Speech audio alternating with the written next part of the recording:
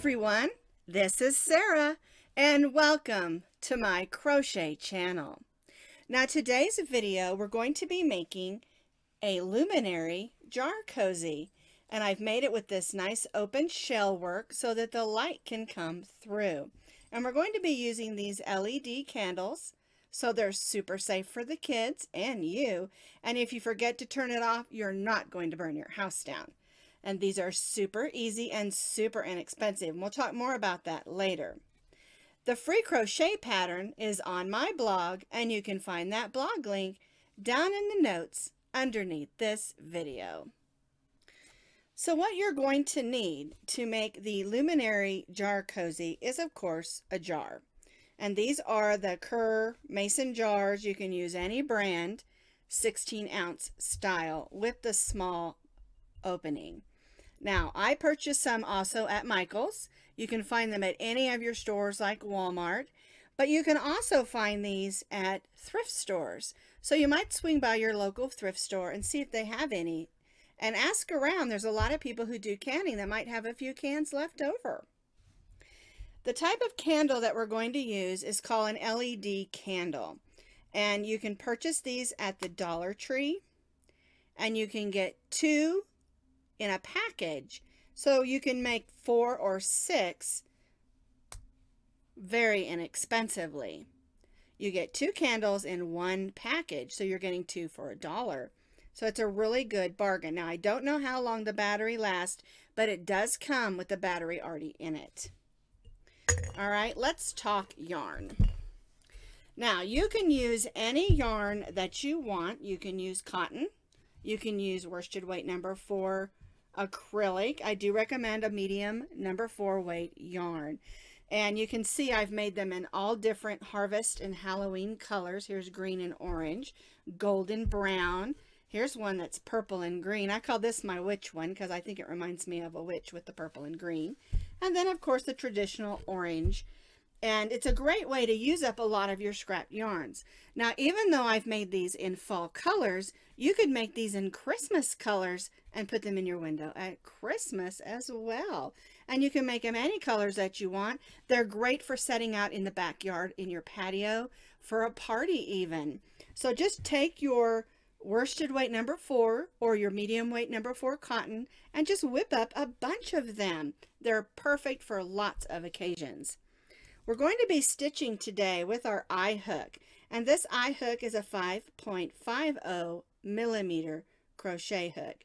If your eye hook is smaller or bigger, because some of the crochet hooks have changed their measurements, just make sure that the jar cozy will fit your jar. So you're going to have to probably measure as you go if your crochet hook is a different size. You're also going to need a needle for weaving in your ends, and of course a pair of scissors. For today's demonstration, I'm going to be making the body of the cozy in this gold color, and I'm going to make the trim in the orange. These are both Red Heart Super Saver acrylic yarns, and I really myself prefer the acrylic yarns for this project just because they have a little bit more stretch to them than the cotton. All right, so we're going to go ahead and start. We're going to be stitching from the bottom and then working our way up. So the first thing we're going to do is we're going to make our slip knot and chain 5.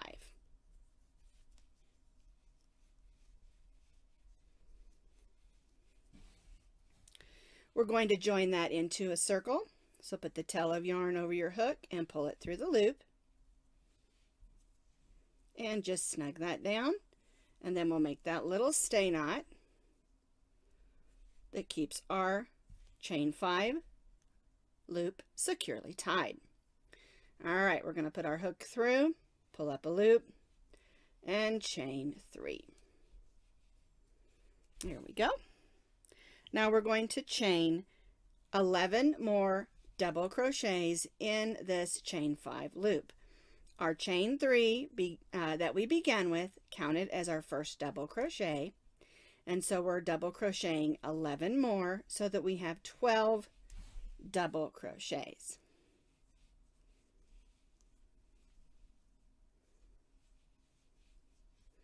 yarn over, go in the chain 5 space, pull up a loop, yarn over, go through the first 2, yarn over, and go through the second 2 loops. And if you'll notice, I'm stitching over that tail of yarn that we began with, and that's so when I'm done, I can pull that and close that hole. There we go.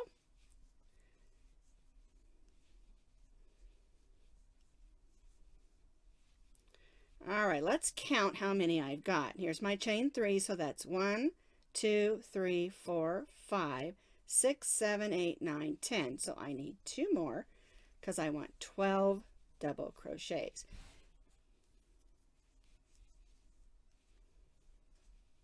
All right, now I'm going to join to the top of this chain 3 with a slip stitch and chain 3. Okay, I'm going to turn this over and I'm just going to gently pull on that, and you'll notice that hole closes. And we can come back in and weave that in later, but I wanted you to see how the hole will close up. And that's our first row. For row 2, we're going to be stitching 2 double crochets in each of the 12 double crochets around. Now our chain 3 counts as our first double crochet. We're going to stitch a double crochet right in the same stitch as our chain 3. And then we're going to place 2 double crochets in each of the double crochets around. And this is going to take us from 12 double crochets to 24.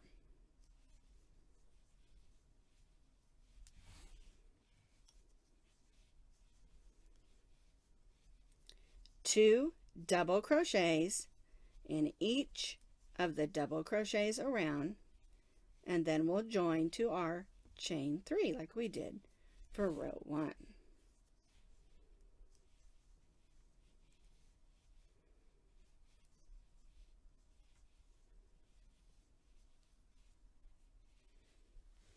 I've stitched my 24 double crochets around. I'm going to join to the top of that chain 3, and we're going to chain 1.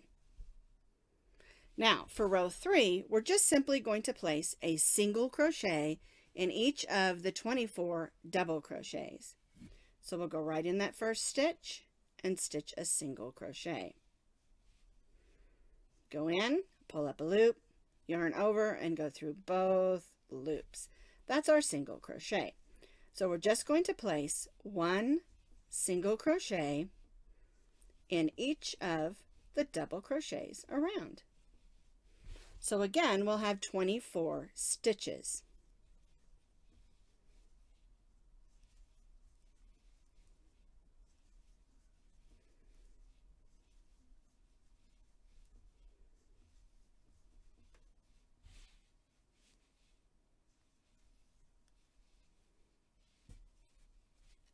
I have stitched my 24 single crochets around.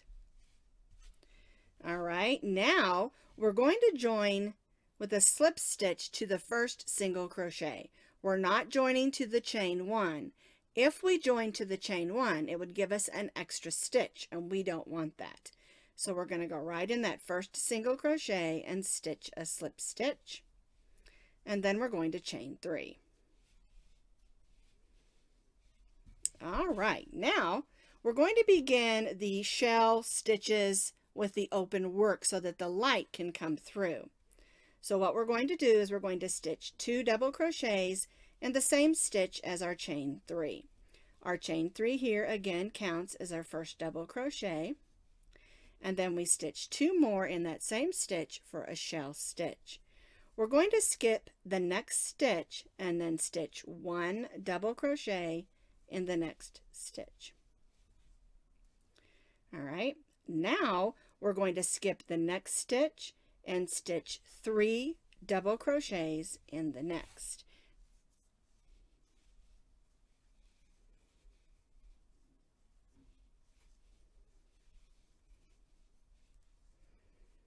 And this is the way that this will work around. We'll skip the next and stitch 1 double crochet in the next stitch. Then we'll skip the next stitch and stitch 3 double crochets.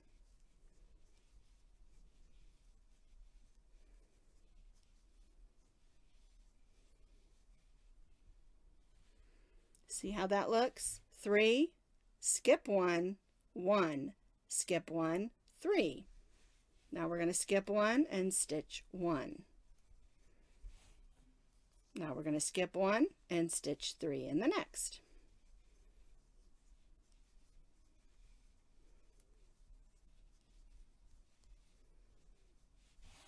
And then we'll repeat this all the way around and join to our chain 3.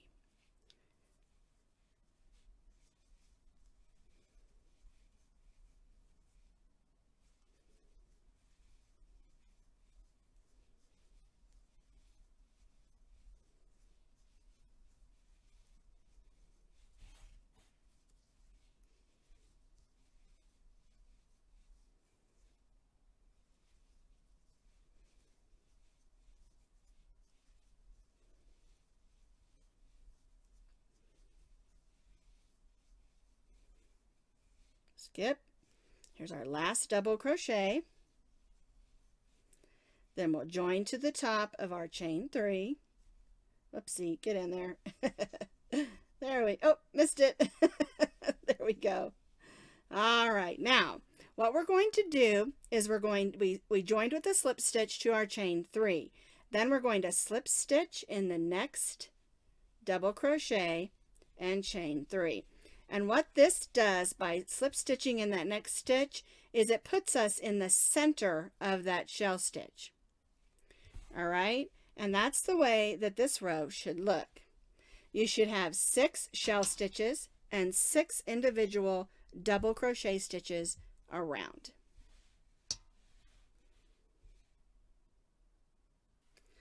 Okay, let's do row 5. Well, our chain 3 counts as our first double crochet, so we're going to stitch 2 more double crochets in that center double crochet of that first shell stitch.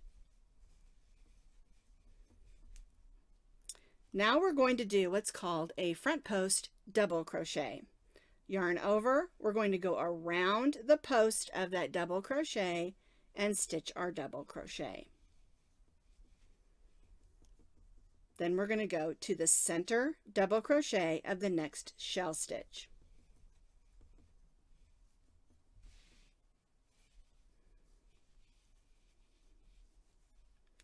And we stitch 3 double crochets. And by stitching the front post on our single double crochets is what gives us this row here that stands up and just gives us a little extra texture, and it looks really pretty too. All right, so let's do this row. Front post double crochet on the single double crochet, and then 3 double crochets in the center double crochet of the shell stitch.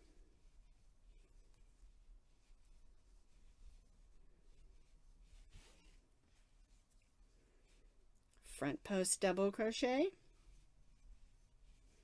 and then 3 double crochets, the center double crochet of the next shell stitch.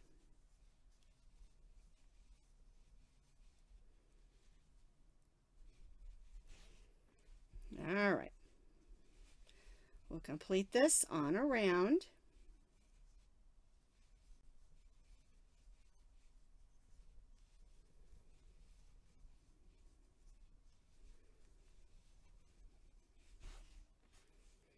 I completed row 5 all the way around, stitching a shell stitch in the center double crochet of the shell stitches and a front post double crochet over this individual double crochets. All right, so here's my last one, and we're going to do what we did on the previous row. We're going to join to the chain 3 with a slip stitch, and then we're going to slip stitch in the next double crochet. And again, that gets us to the center double crochet of the first shell stitch. All right, now, so what we're going to do is we're going to repeat row 5 for row 6, 7, 8, 9, and 10. So we have 2. We need to repeat 5 more rows of the same thing. So 3 double crochets, and our chain 3 counts is our first one on this one. Front post double crochet around the front post double crochet, and then 3 double crochets in the center double crochet of our next shell stitch. And repeat. Front post double crochet around the front post double crochet stitch, and 3 double crochets in the center double crochet of the next shell stitch. And so we're going to be repeating row 5 for 5 more rows, which will get us up through row 10.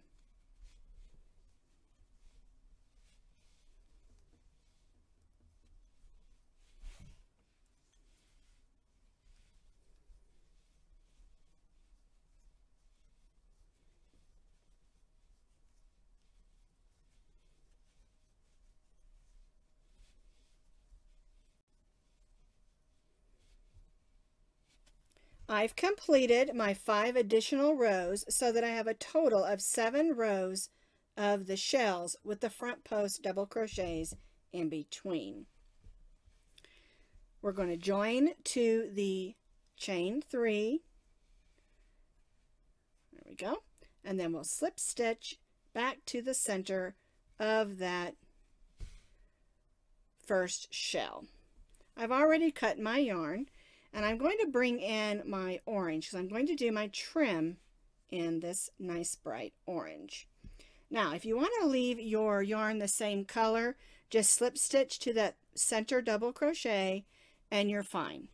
All right, so we're going to go ahead and slip a single crochet in that center double crochet and chain 1. Now we're going to go to the individual double crochet, stitch a single crochet, chain 1. We chained 1, and now we're going to go to the center double crochet of our next shell stitch and single crochet, then chain 1, and then we'll repeat this all the way around. Single crochet in the double crochet, chain 1, single crochet in the center double crochet of the next shell, and chain 1. And we'll repeat this all the way around.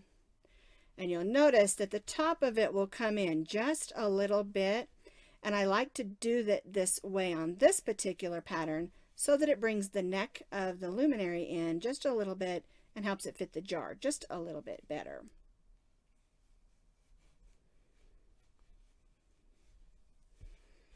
All right, so we're almost around. Chain 1, single crochet in that center double crochet of the next shell, chain 1, double crochet or single crochet in the double crochet, and chain 1. All right, so now we're back around and we're going to go right to that single crochet and stitch a slip stitch and chain 1. And you can see it brought in the neck of it just a little bit. All right, now for this row, we're going to put a single crochet in the single crochet, and then we're going to put a single crochet in that chain 1, single crochet in the single crochet, and then a single crochet in that chain 1 space. And that's the way we'll do this all the way around.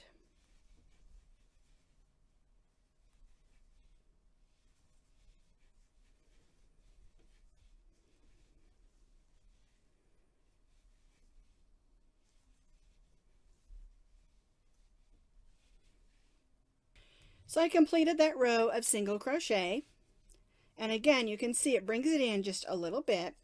We're going to join to the top of that first single crochet, and now we're just going to do a fun little trim. So we're going to chain 3,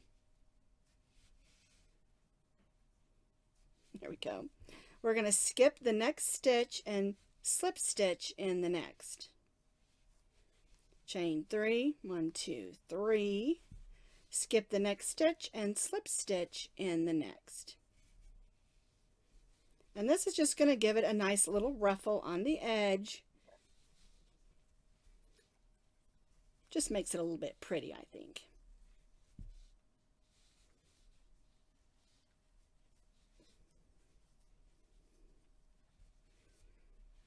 See, just a nice little ruffle.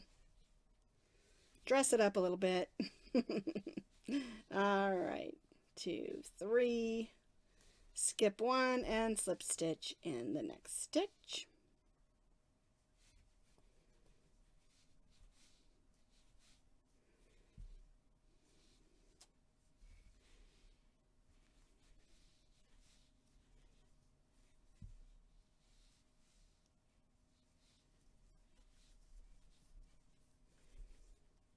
Just working all the way around the top edge of our Luminary Cozy. And then once you've finished your trim going all the way around, we're just going to slip stitch in that last stitch and tie off. We'll pull that loop to the inside. There we go. All right, then we'll have to weave those ends in with our needle later. But what I want to show you is here's my jar that I'm going to use, and this is a plastic jar that I picked up at Michael's. And Joann's and Michael's both have the plastic jars. Now you want it to be a little bit tight getting on, okay?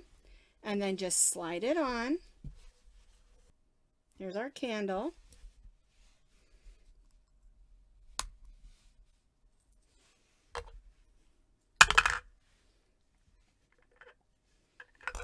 Now, two things. You can either leave the lid off so that it can shine up bright, or you can put the lid on. I have found if you put the lid on, you get better light from the side, because it's reflecting off the inside of the lid. But it's up to you if you want to use the lid or not. But that's how easy it is to make these luminaries with just a jar, an LED candle, and just some leftover yarns. And again, you can make these in holiday colors, Christmas colors, winter colors, any colors that you want to have a garden party, or a porch party, or any time you want to have a candle with a little bit of light, but no danger of burning anything down.